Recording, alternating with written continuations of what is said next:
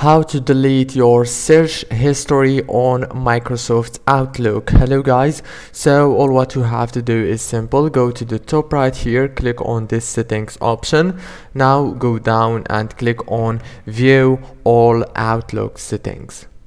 After you click on it, click on general. Now click on privacy and data right here. After you click privacy and data, here you go, you will find search history. Click delete history, click continue, and your search history will be deleted. If this video was helpful, please don't forget to like and subscribe, and thank you so much for watching.